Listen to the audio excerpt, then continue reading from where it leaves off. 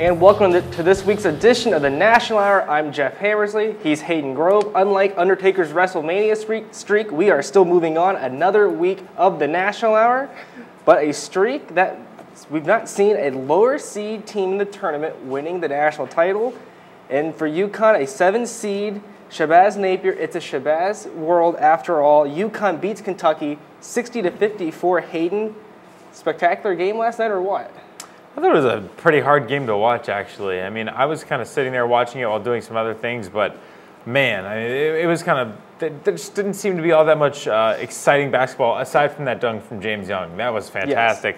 Yes. If you haven't seen that, you'll see it now. We're going to put it up there, but wow, unbelievable dunk. But the game wasn't that good, I didn't think. Kentucky played iffy, and UConn just rode their experience, and I just can't believe, I just literally cannot believe that, or figuratively, cannot believe that that UConn did it. I mean, UConn had 7 seed, really no chance. I didn't have them beating Villanova, and then they come win a national championship. I can't believe how similar it was to the Kemba. Yes. I mean, right? How similar was it to Kemba? I mean, they rode Shabazz just like the team a couple years ago rode Kemba. They're one guy.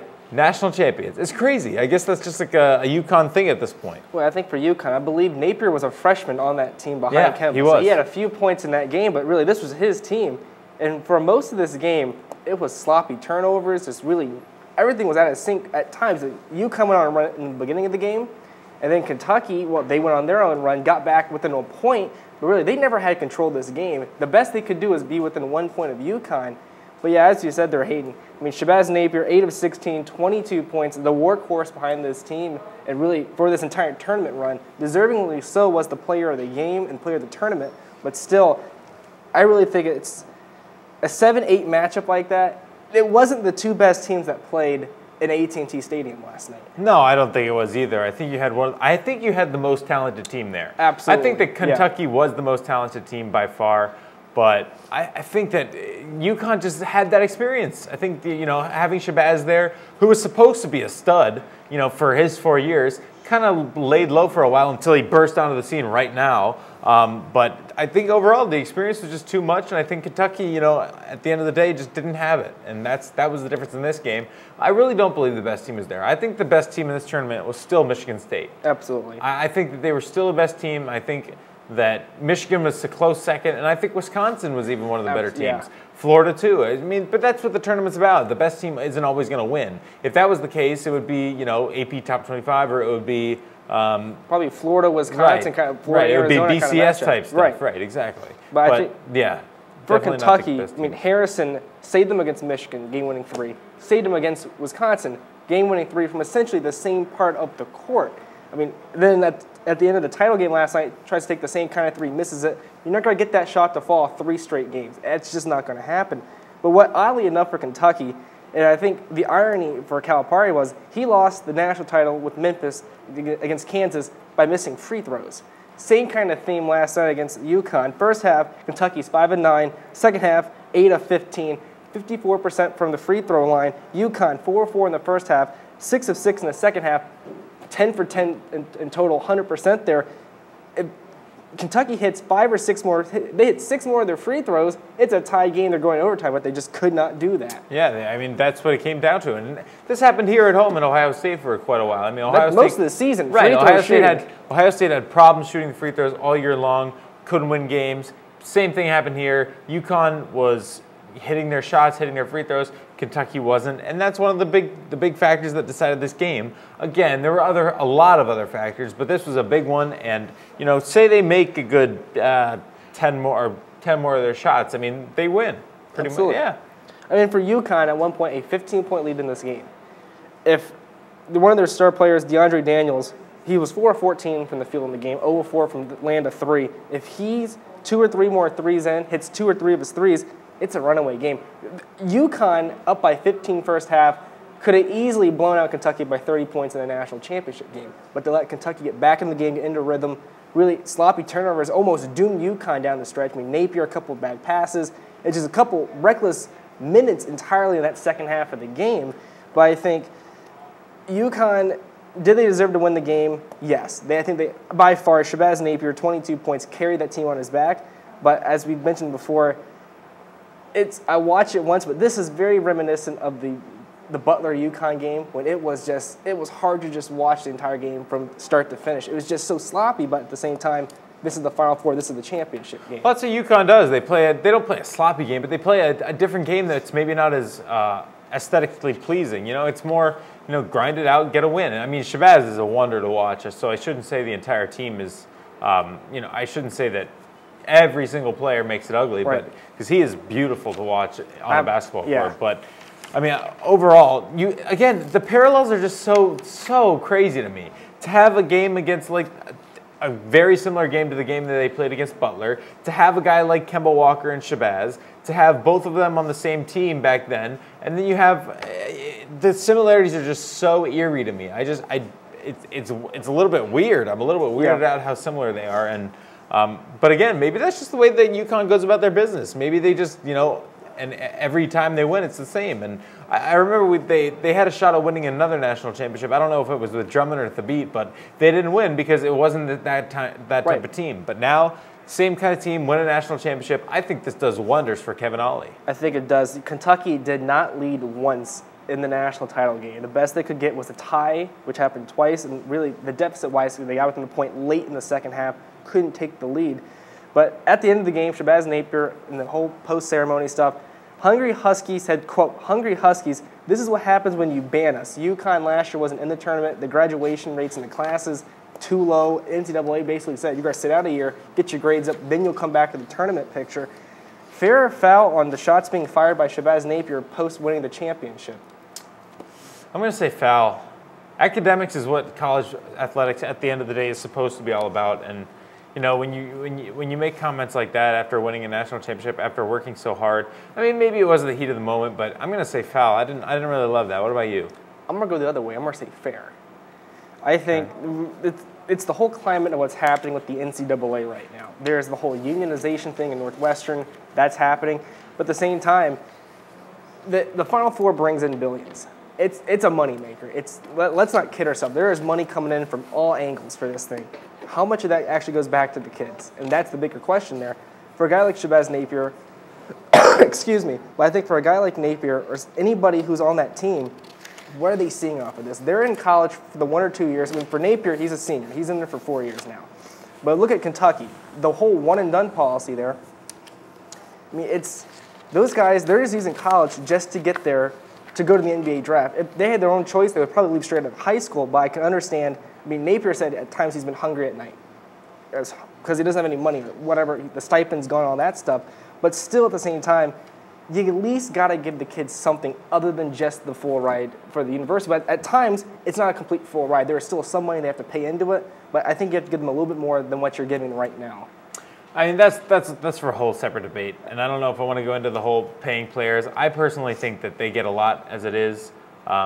But again, I think that if you could find a middle ground where you're not giving them too much, but you're not giving them too little, you got to find a middle ground. And I think that's, you know, college athletes do get a lot, but they also do put in a ton of work. So I can see the side on both issues. That was an interesting comment, though, that Shabazz said about being starving, going to bed at night. I mean, that's something that shouldn't happen. And I maybe the word starving was a little much. I mean, kids in Africa are starving. I don't know if Shabazz Napier is starving, but making that on the eve of the Final Four, then after the game, essentially reiterating that fact, that's on the pedestal. You just won a championship. You know you're going to get the microphone after that performance, and he says this.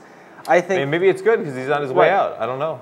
But we don't. That's a whole different debate down the line. As time goes on, as long as this drags out, the more of a conversation this will become. Yep. But switching from the UConn title win to Kentucky losing, rumor mill says John Calipari, coach of the Kentucky Wildcats, could be going to the LA Lakers. I mean, even though it's a rumor, a lot of people have said no, it's not true. He's staying at Kentucky. Calipari's even said this is his dream job being at Kentucky. He loves the place. How much stock do you buy into this right now? I buy zero into the Lakers.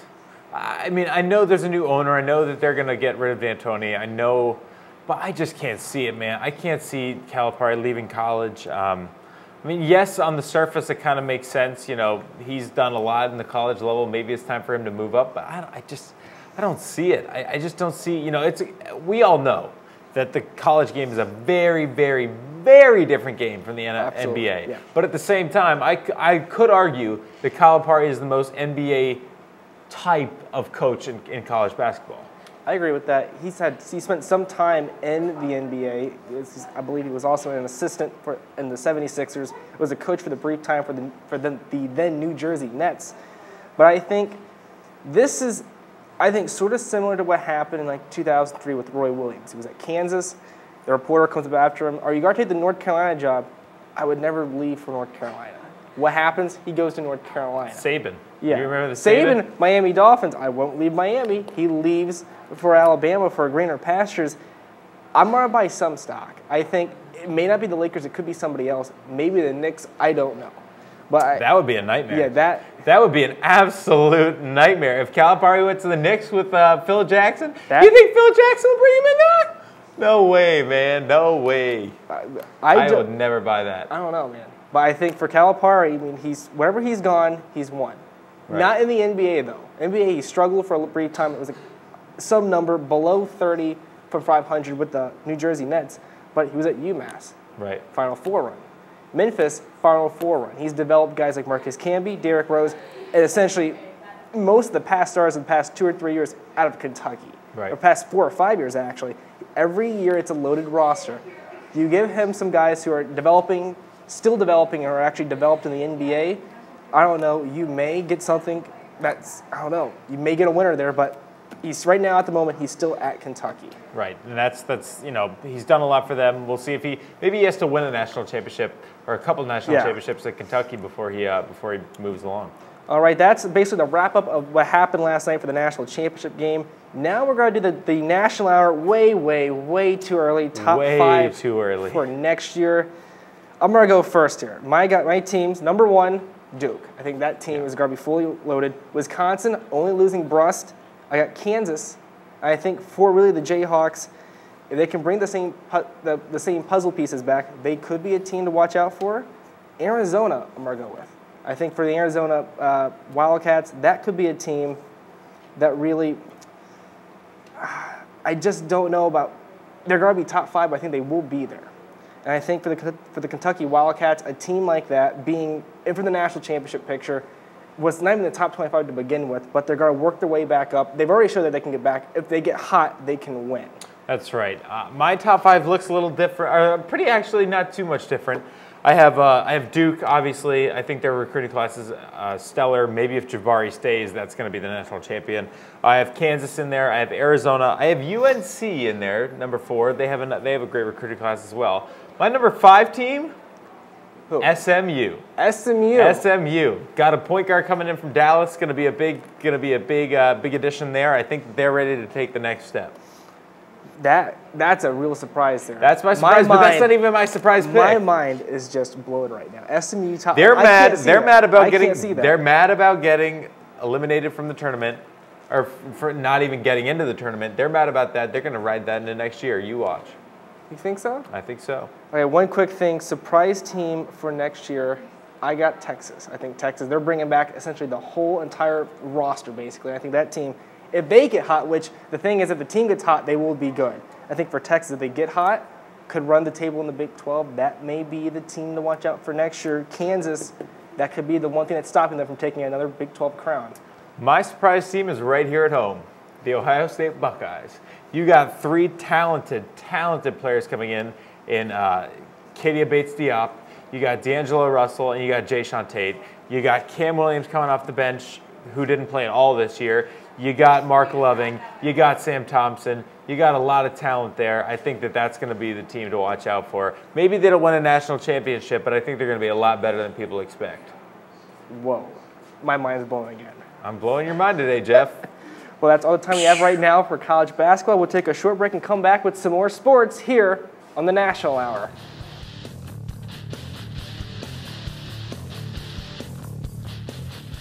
And welcome back to the National Hour. We're about to get into some baseball talk here on a beautiful day in Columbus today. Oh, absolutely. It's, as you can hear in my voice, the allergies are out. I'm a little bit wheezy, but sorry for the cough in the first segment, but that was just the allergy stuff getting to me right now. But still, I'd rather take the warm weather, wearing shorts, than wearing a jacket, long pants, 2 hoodies, and a toboggan. I'll take the allergies in spring any day of the week, and with that, baseball is back. Baseball is back. The Clippers are playing tonight in Columbus. I think they're still looking for their first win, but hey, they get to play baseball. It's nice and warm outside. I know the Indians even had batting practice outside for just the second time this season. They played 6 games, so you can tell the weather has not been good thus far, but let's dive right into it. Cincinnati Reds not starting off well. Last in the NL Central Division, they are 2-5 to start the year. How are they going to turn this around? I mean, look at this, Hayden. This schedule, they began lost with the Cardinals, but they got to play the Cardinals, then you got to play Tampa Bay. Then you got Pittsburgh, Chicago, Pittsburgh. That series alternating, 3 with Pittsburgh, 3 with the Cubbies, and then the road games with Pittsburgh. But I'm looking at their schedule here. It's just from like the 18th of April to the 27th of to the end of the month, basically, they're all on the road. It's like 3 straight series where they're not going to be back in Great American Ballpark. That can either go really good or really bad, but right now, you're 2-5, 2-5. It's looking like that could be a very treacherous 9 games there, even longer for the Reds. The Reds are in a dire straits right now. Aroldis is out, Matt Latos is out, Billy Hamilton, who is supposed to be their stud AAA guy coming up, speed guy, not getting the job done as of yet. If he doesn't get it turned around, this first month could be the end of the season for the Reds. I mean, realistically, that's what it seems like. Yeah, we've mentioned this before. The NL Central will be the toughest division probably in baseball right now. And the more room you give the Cardinals and the Pirates, and maybe even the Brewers and Cubs, who knows what's going to happen. The more room you give them, the harder it's going to be to catch back up with them. We've seen last season where it was essentially the Cardinals, Pirates, and Reds fighting from essentially June to September for playoff spots. But if you had a 4 or 5 game losing stretch, you were almost dead to rights for not getting a playoff spot. So if you're starting off bad, you're going to need to pull your act together quickly to get back into that picture. It may not seem that much now, but in September, you're going to be thinking yourself a lot when you only know you're only 2 games off than being 8 games off the pace for a playoff spot. Right, and that's going to be the problem with them. I just think that I don't know if they're going to overcome this start. I mean, Again, we are early, and if they do turn it around in the month of April, but if they can't get it together soon, I mean, it's going to cause trouble. When you have a really bad month of April against a lot of divisional opponents, that does not spell good things in the future. And I'm not exactly sure what's going on with Matt Latos. I think he had a setback today, so that's not good. They need as much pitching as they can get, especially with a lot of young guys out there. But Price, the new manager Price, not starting off well in Cincy. No, not at all. I'm looking also with him being manager, looking at just the batting averages, when you have a total of around 224, that's not going to help you. But a lot of your stars here, looking at guys like Votto and Bruce, Votto 240, Bruce 160, Billy Hamilton 0.059. I mean, you can't be doing that in the majors. Mid to low 1. But if you're hitting below that, that's treacherous right there. That's hazardous for a spot. That's almost one spot where you know you're not going to get the hit there. And really, if you're the Reds, you're struggling. You need as many hits, as many scoring opportunities as you possibly can right now. Right, but at the same time, as we said, it is very, very early. We're about 6-7 games in. I mean, you can't judge like 0-59. I mean, there are guys that go 6-7 games without a hit in the season. That's true. And, and that's not good ever. But I mean, you can't judge a guy based on that. But collectively looking, this team, this is not just Hamilton. I'm not trying to single him out, but it's a theme with most other guys. The averages are low here, and that's why you're losing games. I mean, look, you're 2-5. If you're having a collective problem this early, it's going to keep on happening, especially when you're on the road. Especially with Pirates and Cubs and Pittsburgh. Let's say Pittsburgh sweeps in one of those series. That's a 4-game gap right there in the division. May not seem like much in April, but as you keep letting this happen, it's only going to get worse and worse and worse. Right, and they do need to pick it up in April if they have any chance of winning anything. But that's how it goes in baseball. I mean, they've had injuries, they've had just about everything. They can't hit the ball right now.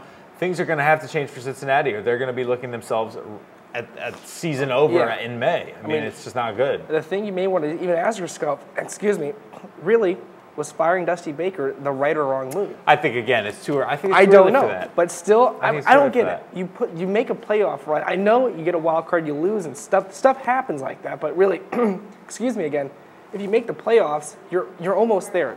You're a lot further than where the Mariners were 2 or 3 years ago, but you're going to let the guy go. I know you underperformed, but still, as long as you're getting there, eventually something's going to happen. But still, I can see the rationale being, look, you got to do something eventually.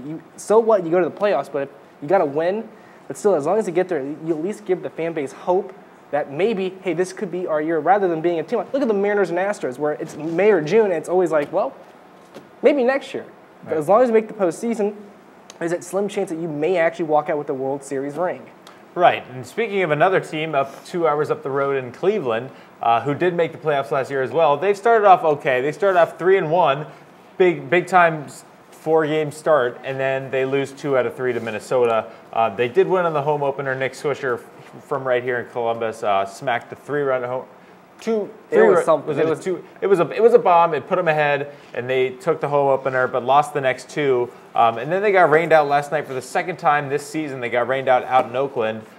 So they're going to be playing a doubleheader tomorrow night. But for the Indians, I think they're keeping their head afloat. You know, you lose a series like that, you're 3-3 on the year. You're still in second place, and that's where a lot of people expected them to be at this point.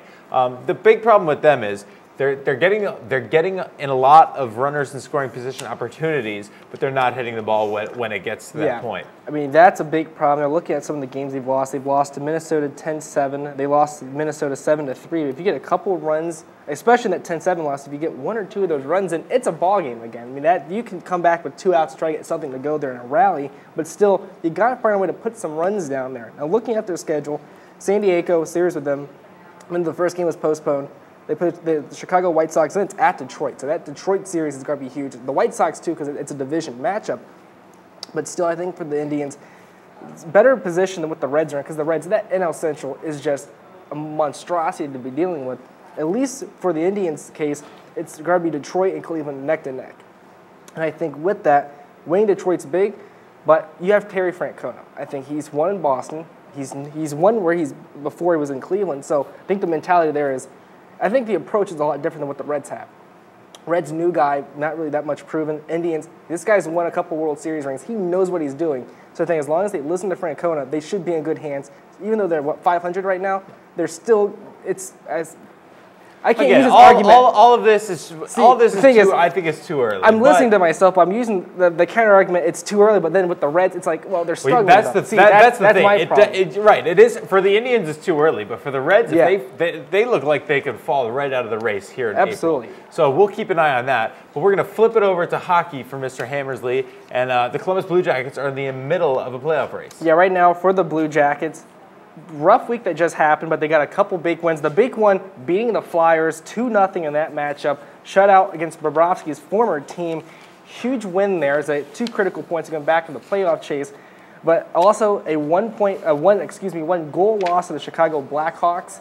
Losing with seconds remaining in the game. Could have had 1 critical point, just couldn't get it. Even though McKenzie scored, Johansson scored, and Artem Anisimov scored. They were just so close. It's really, if you were there and watched the game, it was just a brutal loss to have against the Blackhawks, who didn't have Taves as playing, but still came back, beat the Islanders 4-0 this past Sunday. 90% playoff chance right now. And I think collectively for the Blue Jacket faithful, you got to start believing 1 or 2 more wins. Win 2 of your next 4, you're back in the playoffs. Hayden, you getting pumped up for this playoff chase here? Because I literally the past 2 weeks have just been losing my mind with this. I'm too focused on baseball, but I have been following it, and that win against Philly was huge. Philly's a 3 seed and the 3rd team in the Metropolitan Division. They have 89 points right now. Columbus is 87, and they're in the last wild card spot as we speak. But I mean, at this point, New Jersey is the next team, and they have 84 points. The season ends on Saturday, I believe. Yeah, it is against the Florida Panthers. Yep, your Panthers, of course. So I think, as you said, 90% playoff chances. Hey, I've talked to a lot of people who think that this is the time. This is the Blue Jackets are going to get right back in it. I think for the Blue Jackets, unlike past years where you're fighting to get in, you're actually in the playoff chase. And even better, let's say the Flyers lose the game, and the Blue Jackets somehow they win 3 of their next 4. They could steal Philly's 3 spot in the Metropolitan Division, maybe play the Rangers again. I mean, we know the whole Rick Nash thing a couple weeks ago. He comes in. You get a potential 7-game series with that, with at least 2 games guaranteed in New York, 2 guaranteed at Nationwide Arena. It's going to be, the Nationwide Arena is just going to be off. It's just going to be so absurd for those playoff games. Even though they may play Boston or whoever, I think the environment is just going to be so amped up. Blue Jackets may have a chance if they walk in with some momentum into the playoffs. I think you're right. I think this city, although I did tell you about this, the Blue Jackets were rated the #1 least popular team in America, but yes. the people of Columbus would definitely be excited if they made the playoffs because I think that would be a start for them, a start in the right direction. You know, it's kind of been a decade of misery for the Blue Jackets. One playoff appearance, just not all that much going on. Against Detroit, which I didn't do them any favors. Exactly. So I think if they get in the playoffs, they perform well, maybe it's a step forward in getting that popularity. And it looks like right now, it looks like they're going to make the playoffs unless there's some catastrophic thing that happens and they lose to Florida, who was the 9th seed in the East, 64 points. If they lose that game, they probably don't deserve to be in the playoffs. So well, yeah. I don't, you know. I mean, if you lose, like, even though they played a critical 3 games down the stretch at the end on the road, which is going to be tough, the practice time won't be existent, but the star power is there. If I agree. If they lose to the Florida Panthers, even though it's your Florida team, New Jersey. No, that is no. I don't even know what I would do if that actually happens if Florida wins and the Blue Jackets miss the playoffs by like a point. But still, I think with guys like Derek McKenzie, Ryan Johansson, who they've scored big time games. I mean, McKenzie scored against almost had the starting gate against the Chicago Blackhawks. I mean, that you almost thought that's going to happen. They could win this game by maybe 2 or 3 goals. Didn't work that way though. But I think the star power with, like as I mentioned before, Anisimov, even Ryan Murray with company and Mark Letestu, those kind of guys who have really been the cornerstones for the entire season, Boone Jenner too in the power play, that might be enough. They may potentially easily take a 3 spot from Philly, might actually advance around in the Stanley Cup playoffs, but still, playoffs are a week away, or 2 weeks away, season a couple games left to go. But really, Hayden, looking at it, the pieces are so there for a potential playoff run for the Blue Jackets. The pieces are there, and it's not Cleveland. If it was Cleveland, I would be very nervous if I were you. But this is Columbus. It's a different town. I definitely think that things are going to go in their way for these last couple games, unless the Florida Panthers give them fits, and I don't think they should. Yeah, I think so too. I think, as we've said this twice already, if Florida, even Dallas, if they come back and beat the Blue Jackets, that's the doomsday scenario. Right, I continually forget about that Dallas game.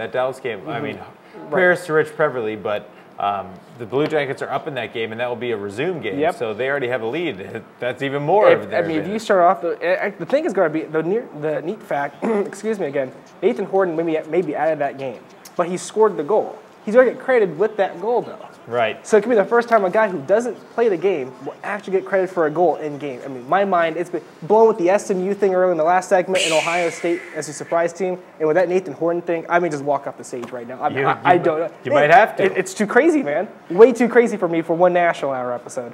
All right, well, let's calm it down, and when we get back, we're going to talk some NFL draft here on the National Hour.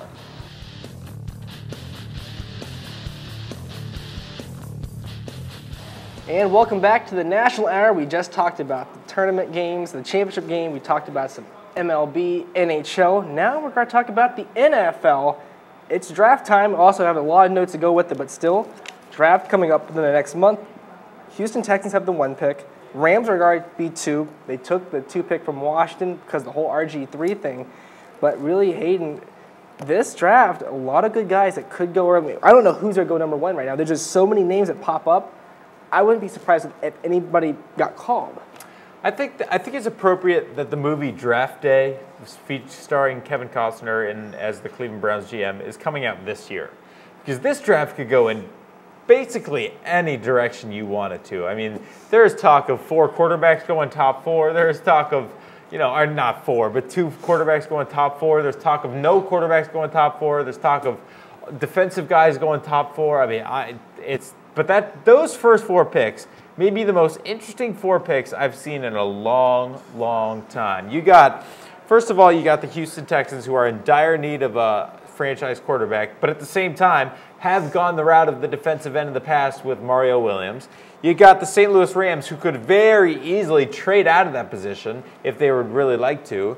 Then you got the Jacksonville Jaguars, who, let's just face it, need about everything they can get. Although they did sign Chad Henne back to a deal from the University of Michigan. I don't know. And then you got the Browns, who have some pieces here and there. Just need a quarterback, but is the quarterback the right way to go? We don't know yet. It's interesting. I mean, okay. And then also to round out the top 5, Oakland Raiders there, who also, the top 5 basically. It's what do you need the most? I mean, there's so many options there, but if you had to start off your number 1 overall pick, let's do a simulation for the top 4 picks, basically. Who would you go with in those first top 4? Jeff, this is a very hard question. You can't just ask me that straight up. I need to have multiple hours of sleep. I need to have Dan Hope sitting next to me, chatting me in the ear. Crunching numbers down, basically. Dan Hope, with him. Dan Hope doesn't sleep. Dan Hope doesn't sleep. All he does is crunch numbers and put out the most brilliant draft stuff ever. I need to have him sitting right here, which he may or may not be next week. We'll get into that. All right. Franz and I, sports director Franz and I, were talking about this earlier. The first pick of the NFL draft will set the dominoes. If it's Clowney, I think you're going to see a lot of quarterbacks going from there. If it's Sammy Watkins, you're going to see a lot of, you're going to see a lot of, we don't know. If you see a quarterback, okay, then you'll see Jadeveon and you'll see Sammy in the next 4 picks. But I'm going to say that the Houston Texans go with Jadeveon Clowney. Really? Because they've done it in the past. They've gotten Mario Williams, and he was a very successful player there until he went to Franz's hometown of Buffalo, signed a big deal. So I don't know. Did Franz entice him to go to Buffalo? I don't know, but it worked out. It worked out for the Texans. I think they're going to do it again. They're going to take the most talented, most freakish player in this draft in Mr. Jadeveon Clowney. It's funny that you mentioned Buffalo, because that's who I think that's where I go first. It's going to be from Buffalo, Khalil Mack. No. I think Khalil Mack, what he did against Ohio State in that first game, he picked off Braxton Miller and took it to the house for a touchdown. He kept Buffalo defensively in that game for a lot longer than if he wasn't there. I think he may be the dark horse. Even though he's at one of the top ratings for like Scouts Inc.'s top 32, ranks at number 3 with a 96 total grade. Jadeveon Clowney at 98. I think long-term Khalil Mack, the guy's a monster basically. I think for the Texans, put him on that team, start building some of the pieces in the later rounds, you may have something better than what you have with Jadeveon Clowney. I think Clowney, the whole senior year thing, wow, how much was he trying the effort thing? Let's say he doesn't like what's happening in Houston. Will he shut down just like he did in South Carolina? Or will he work harder? That's not a gamble I want to take. I think Khalil Mack, he's shown and proved he's a top pick. Take him. Khalil Mack is not a gamble, but Jadeveon Clowney is. That makes no sense to me. It is. Khalil Mack, well, Khalil Mack is definitely, I believe, a top 10, top 5 pick. But to be the number 1 pick overall with Jadeveon, with Sammy Watkins, with Johnny Football, with Teddy Bridgewater, with Bortles, I just cannot see it. I mean, I love the guy. Even at 2, I wouldn't mind it. But for the number 1 pick for Khalil Mack for a position that is not that impactful. I mean, it's impactful, but it's not the most impactful. I just can't. I mean, I just don't. Okay, if the Texans take Khalil Mack, that's not a bad pick. I'm just telling you right now. But it's not a. It's a way bigger gamble than if they took Jadeveon Clowney. How much of a bigger gamble is that than San Diego going with Ryan Leaf over Peyton Manning? You have to look at it. All these guys, they look good on paper. We don't know what they're going to do in the next 5 or 10 years. I mean, the Green Bay Packers guy in the 90s, I forget his name, Mandarich or something, was one of the top. Tony Mandarich. Instant hit, you can't miss with him. Miss. Everybody else around him went pros, they went in the Hall of Fame. We don't know what's going to happen with this draft. Who knows? The top 10 guys could be Hall of Famers. 3 of the top 5 could be busts. We just don't know. But I think for the most secured pick, in my opinion, because I've seen Khalil Mack play, that's the bias there. I haven't seen Clowney play, but I've seen Mack play against Ohio State.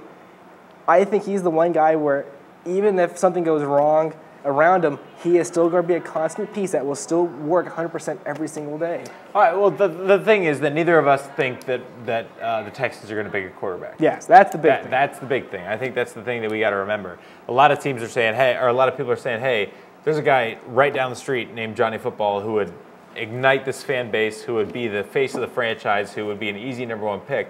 I still think they could go there too, but I think they're going to ultimately end up with Johnny. Second pick overall, is St. Louis going to stay? That's a good question. I think, honestly, I want to say they will.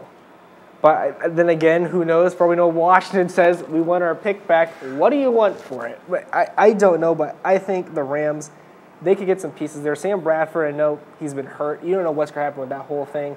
I mean, that goes for a lot of guys. Guys who have a history of injury. Do you maybe want to have a backup plan, contingency plan for if something else happens again? But I think for the Rams, I mean, you could go defensively, you could go offensively. I mean, that could be a place where you may land a quarterback and just get them ready for if something happens. But still, I wouldn't want to go that way, though. But still, maybe someone on the defensive end. Maybe Clowney, if he's still available there. Maybe Mack, Clowney, that 1-2. We don't know. That could happen. Whoever Houston takes, the Rams take the other, but still, it's the draft. Crazy things have happened. I think defensive guys will go at least 1-2 in that draft. Yeah, I think they're going to move out. I think St. Louis is going to move out. I think they don't have any business up there. But if they do stay, I could easily see them going with Mack. I could also easily see them going with an offensive lineman like Jake Matthews. I mean, both guys are solid options for them. They've had a lot of offensive line trouble. They need to get that solidified. The Rams are really interesting, though. I don't think they've given up on Sam Bradford, so I don't think they're going to take a quarterback. I don't like that one out of you, Jeff. You never know, man. I know, but there are some people who have said it, and so you're not by yourself out there. So, but I don't think that's going to happen. Plot twist: top 7 picks are all quarterbacks. I'll just walk. Well, no, that craziness. I think the plot twist is when none of the top 5 picks is a quarterback. Then it gets interesting. Okay, so I'm going to go with Matthews at 2. Who do you have? I'm going to say Clowney at 2. Clowney if Max goes first, Clowney goes second. All right. So the 3rd pick in the draft belongs to the Jacksonville Jaguars, who, as I said before, need just about everything. Where did they go? Well, since they just re-got Henne, you can't go back with another quarterback. So you had to go somewhere else. Can you, though? Maybe you could if you really wanted to. But I think you already have the whole Justin Blackman experience has already happened.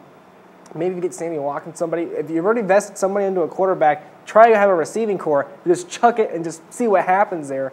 Or you could go with a guy like Taylor Lewan for offensive tackle or something. But I don't know what you're going to do. If you need some random pieces here, I don't know what you're going to take. I think you go Robinson if you need an offensive lineman if Matthews is gone. I mean, it's just there's so many people. This is one of the rare drafts where the teams, there's so many needs they have there. It all dictates on what happens before that person goes. Yep. So one person goes off the board, that changes the whole dynamic for the rest of the thing. Sure. But I think for Jacksonville, I'm going to go on a stretch. Sammy Watkins, he's a number 4 guy in Scouts report. Maybe takes speed and maybe see what that can do for you. All right, so I went with Clowney first overall, Matthews second. I'm going to say that the Jacksonville Jaguars go get a quarterback. It's either going to be Bortles or it's going to be Teddy Bridgewater. It's not going to be Johnny Football. Amir Khan, for some reason. Not even Kenny Guyton? No, not Kenny Guyton. For some reason, they don't need a face of they don't like the whole face of the franchise. They had the opportunity of a lifetime to bring in their hometown guy. Tim Tebow was right there for the taking, and they said, we're not interested. They said, we're not interested in Tim Tebow. We don't care what he brings, and I was shocked. So I'm going to say they're not going to go Manziel. They're going to go with Bridgewater or Bortles, and I think at the end of the day, it might be Bridgewater. It's my pick. I could see Bortles. He's that Central Florida figure, staying in Jackson. That's in the true. Florida area. That could be a big factor there. But that could be. The Jacksonville's one of those pieces. It's whatever happens in the war room at the last second. It's just got to come down to, guys, what do we absolutely need? Just get that person before we lose our time on the clock. 4th pick overall, Cleveland Browns. The subject of the draft day movie, and maybe the most wild card outside of Jacksonville. Who do you have them taking? I think this is where the quarterback happens. I think it's going to be. I think Blake Bortles is going to land there. I think for Bortles, he's worked out with Ben Roethlisberger right now. I think that Roethlisberger has the pedigree. He's had a couple Super Bowls. He's a towering figure. It takes an army to bring him down. So I think Bortles can learn from that how to really move around the pocket and throw.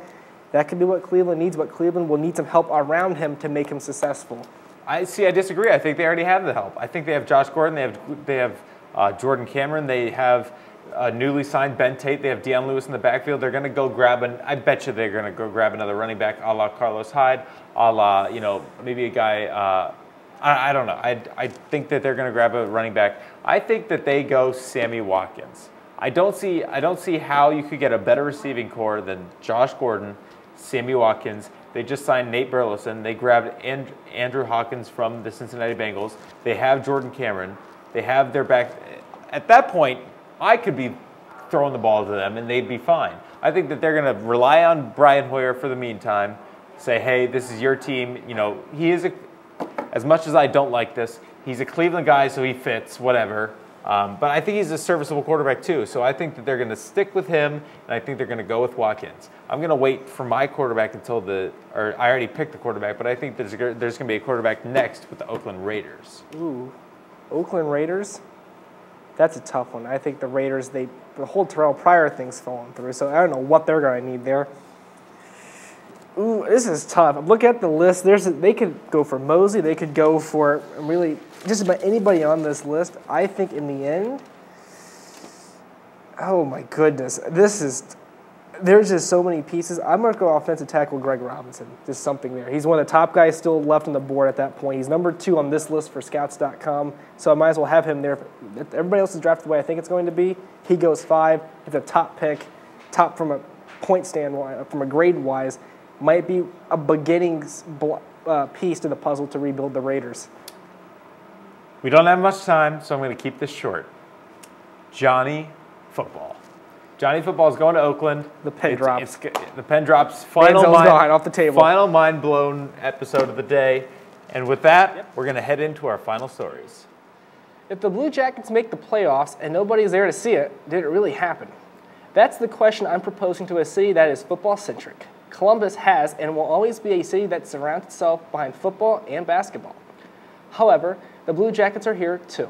Amongst the Big Four, the NBA, the NHL, MLB, and NHL, the Blue Jackets are one of the lowest-ranked teams in terms of attendance and viewership. If it isn't a Toronto paper bashing the Blue Jackets and how they don't deserve a playoff spot, it's the half-packed arena for their penultimate home game against the Islanders.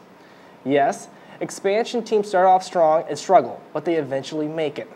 Nobody wants to see the Blue Jackets be the next Seattle Sonics or Atlanta Thrashers. But if people don't come to see them and give them the attention they deserve, that may be what ends up happening in the end. I know the National Hour has a couple of episodes left throughout the semester, but I wanted to take this time to say thank you. To Jeff Hammersley, my partner in crime, I want to say that I appreciate all that you've done throughout this semester. Between producing this show and giving me blocks, and even staying late in the studio for many a night editing this masterpiece, you've given your all to the National Hour, and I hope you're proud of this tremendous project you've put together. To Franz Ross, the sports director here at Buckeye TV, thank you for putting your faith in me. As a newcomer this semester, you could have gone another path, but as Darius Thigpen battled back from heart surgery, you put your trust in my abilities and allowed me to do this show. Thank you. To Darius, I want to say thank you for allowing me to replace you as you worked your way through your heart problems. I couldn't be more thrilled that you're doing so well and were able to come back to the show for a couple of episodes throughout the semester. Finally, to you, the viewers, thank you so much for putting up with our shenanigans throughout this semester. I hope you've enjoyed watching these shows as much as I have enjoyed bringing them to you. Thank you all.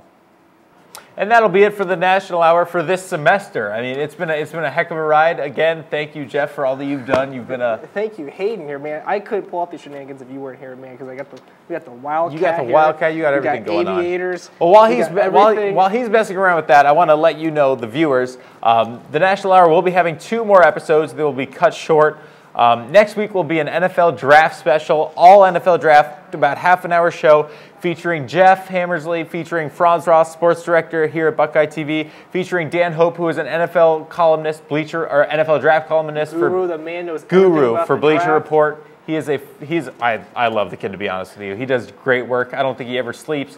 When he does sleep, he's thinking about the draft. So that'll be a very, very nice show. A lot of guests will be there, so you should enjoy that. Again, thank you for watching the show throughout the semester, and it's been an absolute pleasure. Jeff, send him off. It's been a great ride.